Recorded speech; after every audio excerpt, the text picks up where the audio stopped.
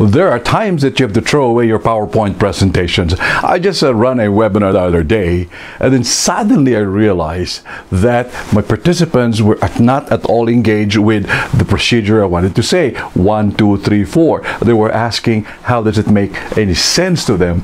So what I did was that I literally put away my PowerPoint presentation with all the examples, but were not relevant to them. And then I came up with the whiteboard, the plain whiteboard, and I asked the following questions.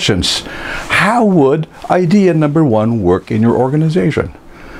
What are the constraints? What are the possibilities? Number 2, how would this happen? Number 3, number 4, number 5. So what I literally did, instead of walking through my PowerPoint, all of the pre-planned arrangements and the pre-planned ideas, I literally stripped the PowerPoint mentally in my mind, put it aside, and put a situation so that the participants could bring in a conversation with me about the ideas in relation to their work situation. Try it. It really works.